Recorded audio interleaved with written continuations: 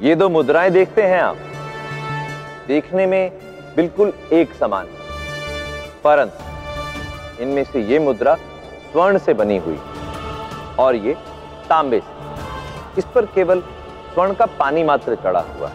अब तांबे की ये मुद्रा देखकर कोई भी कुछ समय के लिए भ्रमित हो सकता है, तब तक जब तक कि इसे कसौटी पर परखा ना जाए, क्योंकि उसके पश्चात इसका सत्य सबके सामने आ जाएगा।